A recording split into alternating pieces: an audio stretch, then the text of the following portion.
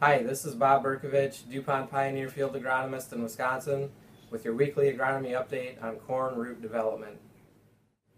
The radicle is the first part of the plant to sprout from the seed.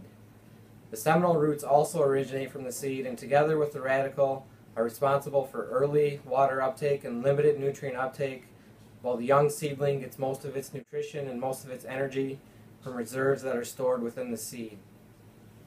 By V1, the nodal root system begins to develop at the crown of the plant, usually about 3/4 of an inch below the soil surface.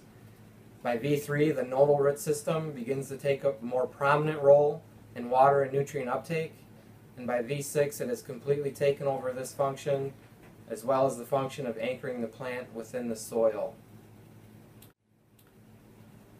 An environment within that corn row that's moist, aerated, pretty clod-free, not too compacted, and not having a whole lot of residue within that corn row are all good things to help that plant develop and grow that nodal root system.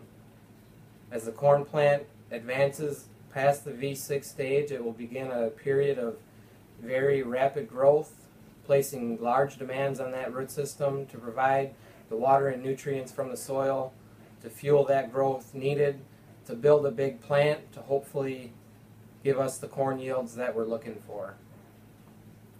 For more information on root development, please see the links following this video or get a hold of your local Pioneer sales professional. Thank you.